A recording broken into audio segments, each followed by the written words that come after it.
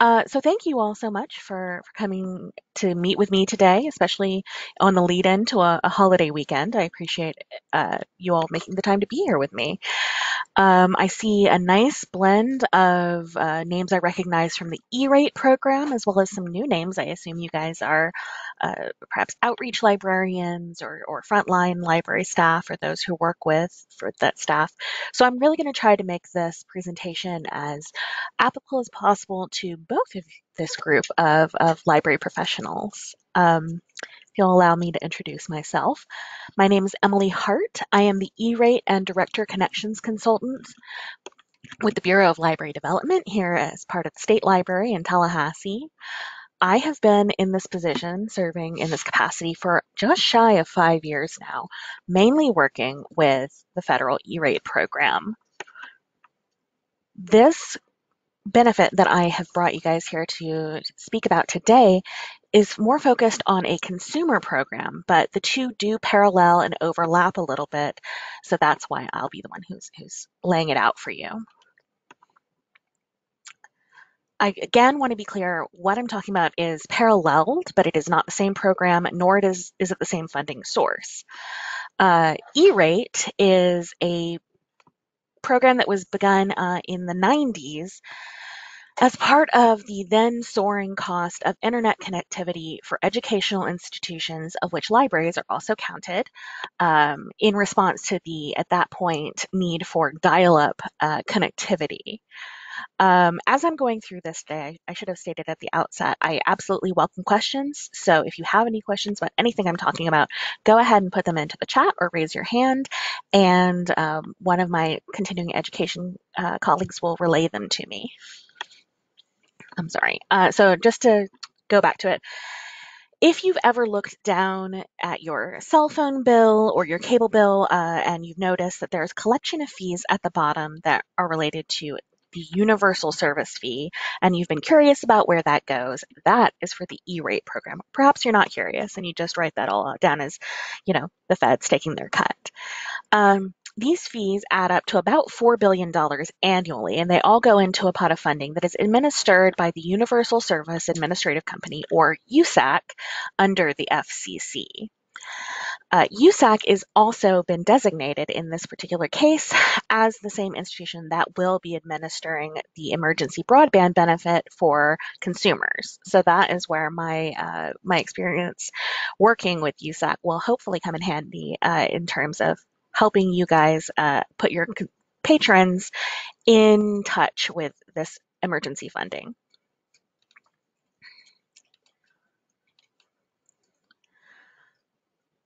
I wanted to talk to you guys as providers of information, library staff, and especially frontline librarians, whether that's reference and circulation staff or teen or youth librarians or outreach personnel.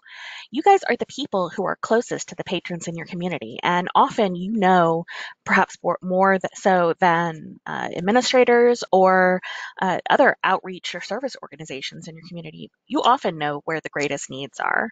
Your patrons, many of whom you may work with every day, are used to working with you or your staff on incredibly personal documents, whether it's tax information, Social Security, SNAP, or child welfare applications, or really anything else. We know that a recent Pew study showed that almost 80% of surveyed Americans ranked their library at the very top of the Trusted Profession Index. And just looking at our own studies here with the Bureau, we showed that 18 million reference transactions took place in a single year, which was 2019 is the last year that we have data on that for, but still, we can only assume that that number is going to continue to increase from year to year, which means that we knew that there was such a great overlap between libraries who are already kind of used to working in information professionalism and also connectivity and trust.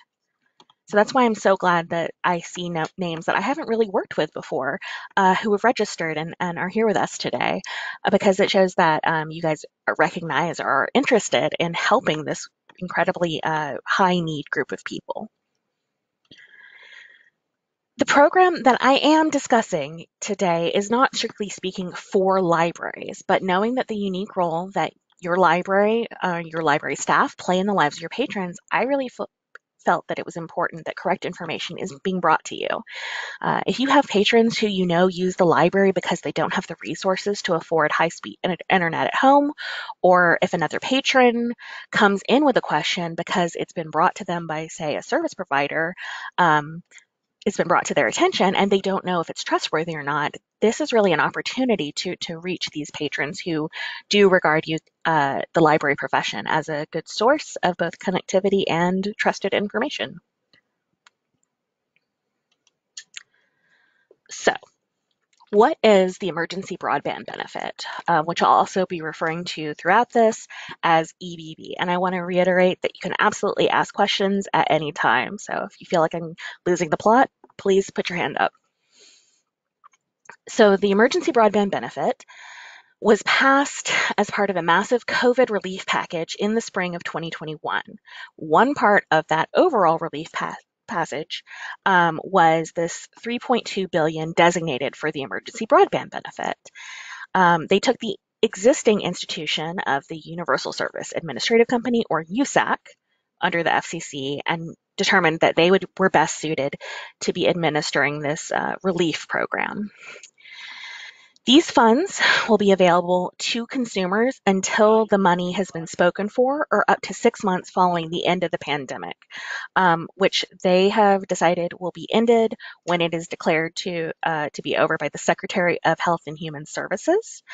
As of right now, as of today, the last time that office renewed their declaration was April 15th in 2021, and they review and determine whether or not to extend it about every 3 months. So if this is news to you, don't worry, you're not alone. I couldn't even have named the U.S. Secretary of Health and Human Services 6 months ago.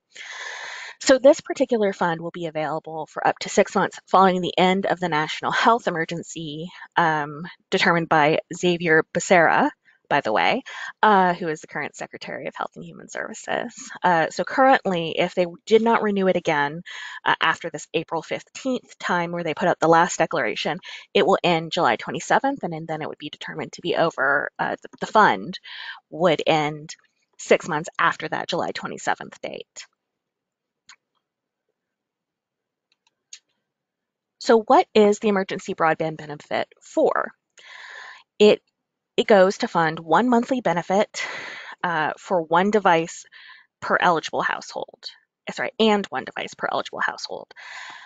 $50 a month discount for broadband services or rental of any type of associated equipment, whether that's modems, routers, anything that is used to get the internet into an eligible household. That number actually is increased to $75 a month for households that are on tribal lands. I do not know if we have any tribal librarians with us today, but they have designated that they recognize that this national health emergency has disproportionately affected those on tribal lands. So there is an increase in the benefit being related per month for those who live on tribal lands. There's also a one-time discount of up to $100 for whether a laptop, tablet, or desktop computers, which when purchased through eligible providers. Again, these discounts are one-time only and are provided, for purchase of those devices. This fund can also be used if the household has a past due balance or balances in collections. So if you have patrons who are coming in and using the library, who may confide that they're interested or that they know that there's need, but that they don't feel that they're able to access it because they have a past due balance or the collections agencies are after them, they can still apply and still qualify for this benefit.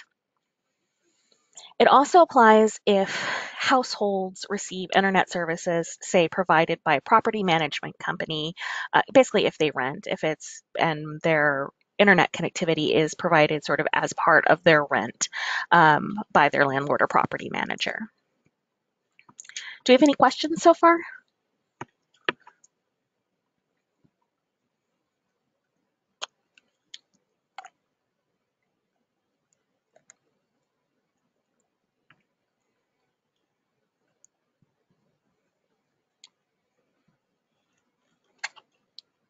All right, hearing none. Pretty clear cut so far, right? So having spoken a little bit about what the funding is for, I'll talk a little bit more about what the funding isn't for. It is not available to support more than one device per household. That's really for the $100 discount. There is no limit, as far as I know, to how many devices can be used on a household that's receiving that $50 per month discount. It is also not applied to every service provider, although there are quite a number of service providers, especially here in Florida, who are participating. You cannot just assume that because someone is in an area providing internet services that they will be working with the emergency broadband benefit or offering it to their customers. It also does not support mobile phones or types of mobile phone services. I personally know that I have read the study that says that about a third of American households are using smartphones to access the internet. So I, personally think that that's a little short-sighted, but at this time, the emergency broadband benefit is not going to cover mobile phone or mobile phone services. And as I mentioned previously, this will not be available indefinitely. There is an end period, either when the money runs out or when the program is ended due to the end of the official time of emergency due to the health crisis. It also cannot be applied to a household, like just blanket, without the household's consent. So just so if people are coming in and they have questions about it and they said, well, I think my landlord might also be applying, that actually is kind of a red flag because households do have to sign up and sign off on it. Nor is it applied automatically. They're not just looking at blanket at everybody who qualifies and applying it off the top. It does have to be applied for, and they will have some knowledge that they are participating.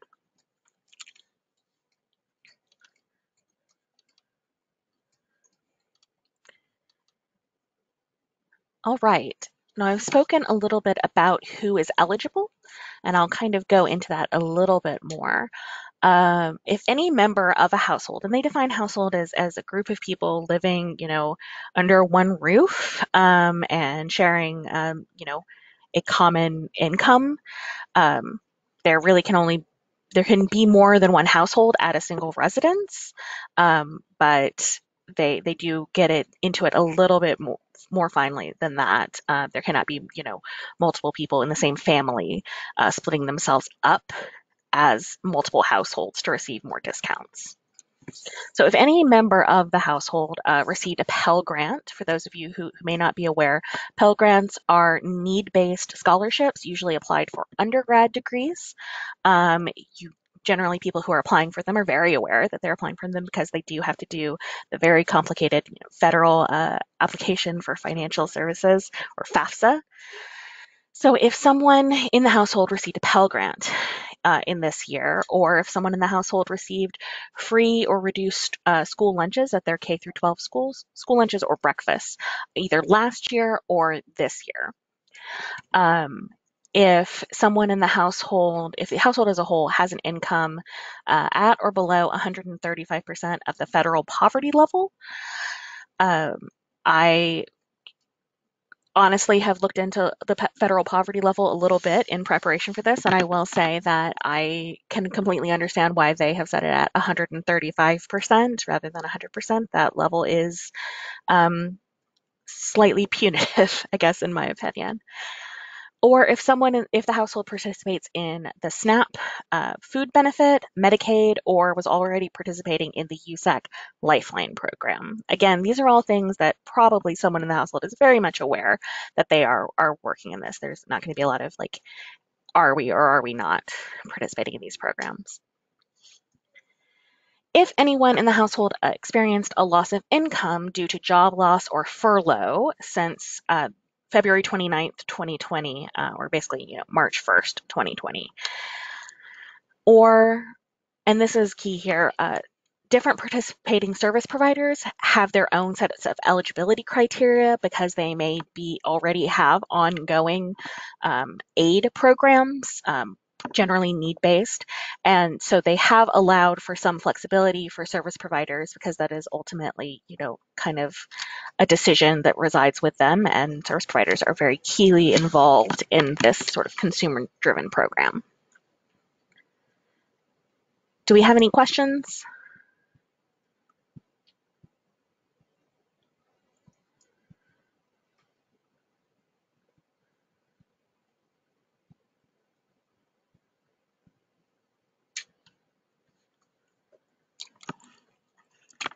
So one of the questions I knew that was going to come up, especially because I knew that there are E-rate people who are interested or listening in today, is SIPA required? For those of you who aren't familiar with it, the Children's Internet Protection Act, or SIPA, has been around since 2000. This is a requirement for LSTA funding as well as E-rate funds for libraries in the normal course of a funding year. Schools and libraries, I should state.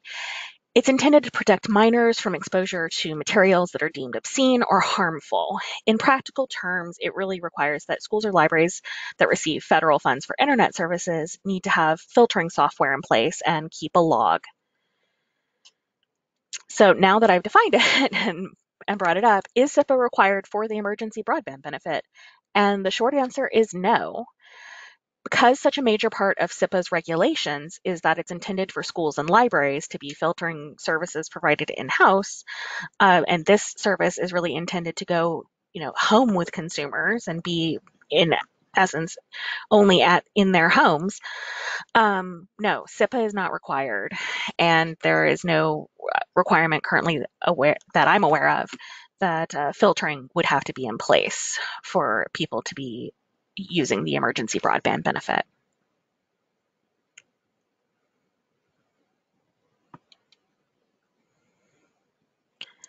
So, how is this discount provided to your patrons who are the consumers? It is essentially going to come via their service provider. The exact mechanism for it is being left up to each provider. So as a state employee, I cannot really recommend or endorse one vendor over another.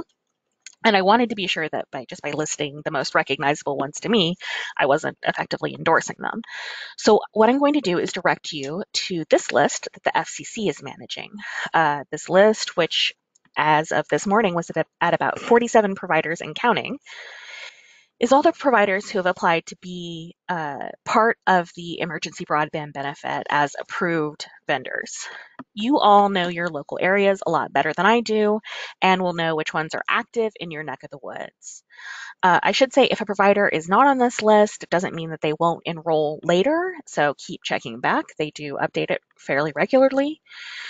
However, if you hear of a provider who's not on the list, who is approaching patrons, making an offer in your community, that might be something to give me pause and possibly be a red flag, especially as we are helping people sort of navigate the dangerous waters of information surety in this year.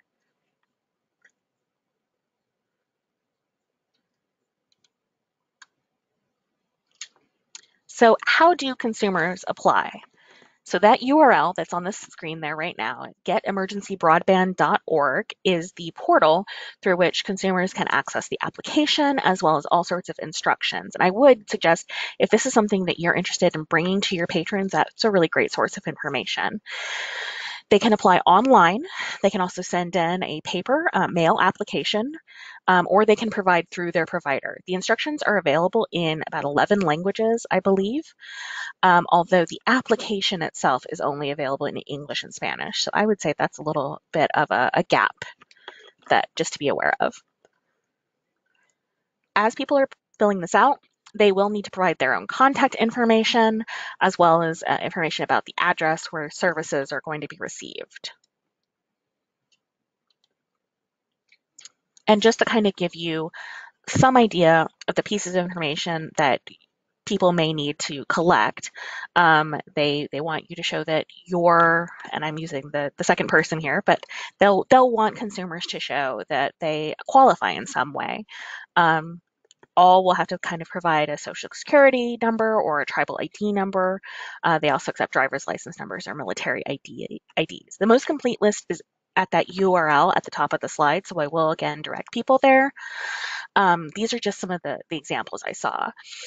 You can prove that your household qualifies in any of these ways, whether it's, Pell Grant approval, SNAP award confirmation, a child support decree, tax returns or Veterans Administration benefits. As well as if you're, for instance, if someone is going under the loss of income due to layoff or furlough, some sort of notice of that, as well as an unemployment application or approval.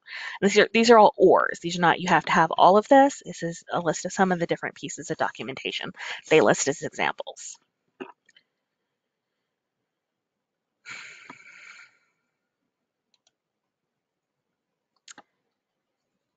Each company, as I mentioned, has their own application process and may be requiring different aspects of it. This tool that they've listed, the Companies Near Me tool, is not as granular as I hoped it would be, or that I hope that it will end up being. For instance, when I searched for a city or county or by zip code, it really just shows all the entities that are registered in Florida.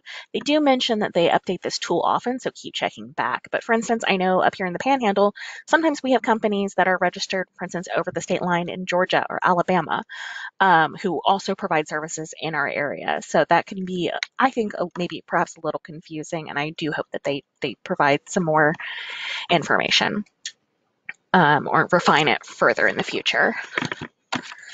But again, each company has their own application process, so consumers will need to apply for it either on their own or through their service provider. And I can't really be too specific about what each service provider will offer, other than I did read that a lot of companies are conducting some form of interview, probably over the phone, as part of the intake process. All right. Do I have any questions about this benefit or the application process?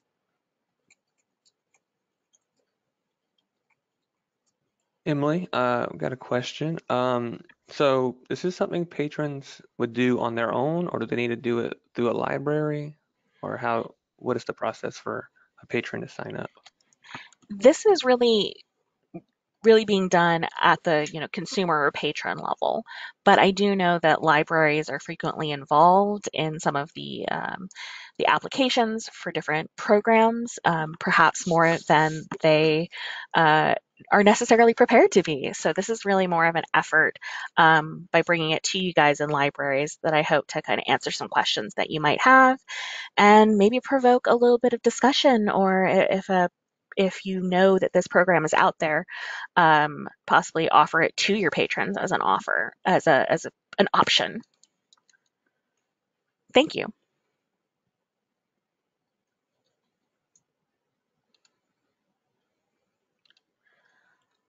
All right. As Daryl mentioned at the top of our time together, we will be archiving this presentation today on our YouTube channel. Please share this widely with your reference or outreach staff or whoever you think might work with patrons who are in need, or even beyond your library walls, especially if you work with community aid organizations or others in your community who are in positions of trust and bringing information to those who are in need in your communities. I would absolutely love it. And I will happily take any questions after the fact. So just some bullet points briefly.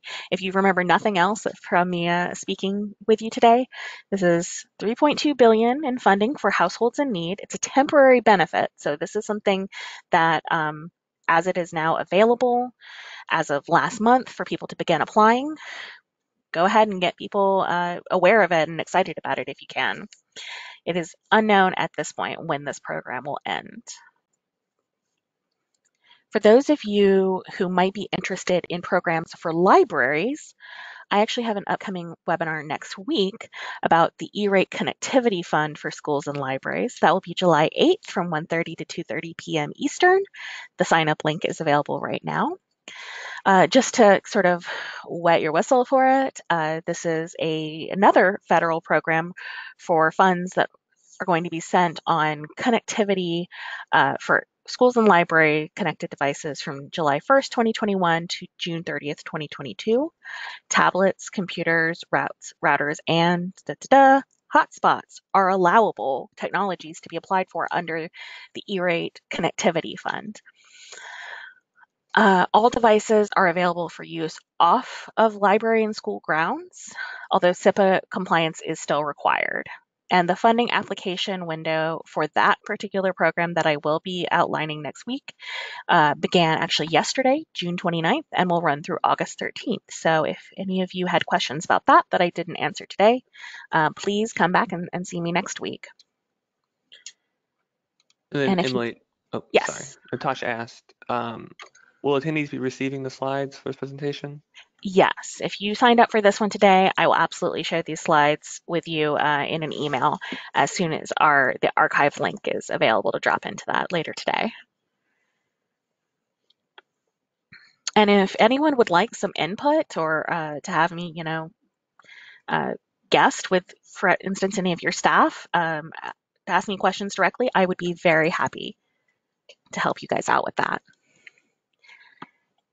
If you want to stay in touch with us here, with me specifically, or with the Bureau at large, the E-rate mailing list link will go out, as well as here's a link to the E-rate webpage where I make a lot of my announcements. I also send updates to the statewide library listserv, which is listed here. And you can also go straight to the horse's mouth, as it were, and speak to go to usac.org, where they put out weekly news briefs. And here is my contact information if you'd ever like to catch up with me or ask me direct questions that I might not have answered for you today or that you think of after the fact.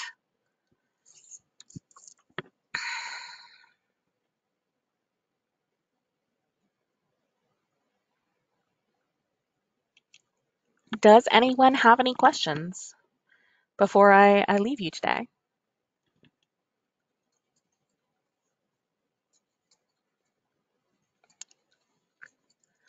Well, I will say thank you again for your attendance today. I'm so excited that we had such a diverse group of people across all the library spectrum joining us. It shows that there's a lot of interest out there, and I really hope that we can, if there's anything I can do to help you bring information about this to your patrons, please do not hesitate to ask. I really think that this is an exciting program. It shows that the feds are thinking creatively about what the need is. And although it is still developing, I do appreciate that they're bringing it to us sooner rather than later. And we got a couple questions in the chat, Emily. Excellent. I love Uh, questions. Paul asked, how does a library ensure SIPA for an off-premise device? Well, for the emergency broadband benefit, SIPA would not be required. For an off-premises device that might be covered under the ECF, which would be the program I'm discussing a little bit more next week, that would be regarding permissions that are set up on the device that is being purchased, before it is loaned out.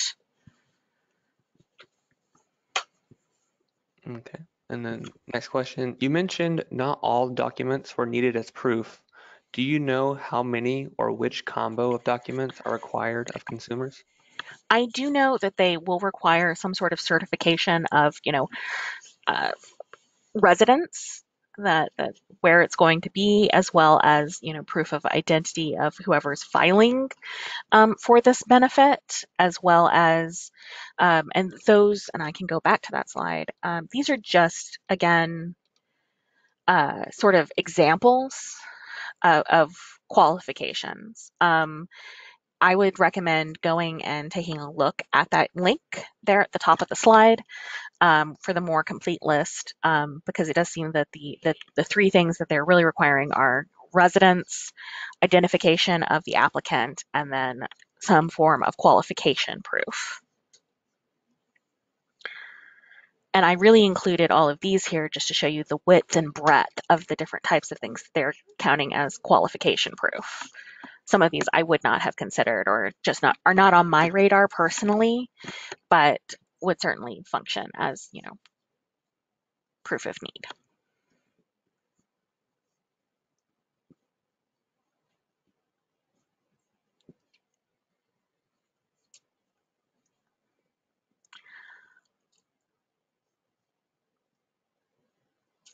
Do we have any other questions, or have I covered it for you guys, especially those last two questions?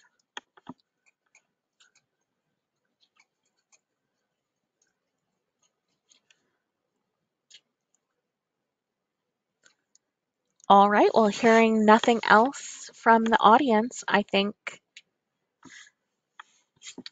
I've Can you move covered. it? Sorry, can you move Sure. it to your contact Oh, slide, Emily? That way everybody can see it. absolutely. Sorry. No problem. Well, again, if you think of anything, if you're kind of, percolating on it in the next couple of days, or I guess we'll be heading into a holiday here, but if you're thinking about it and you'd like to reach out to me after the fact and just ask any more questions, I would be happy to address them.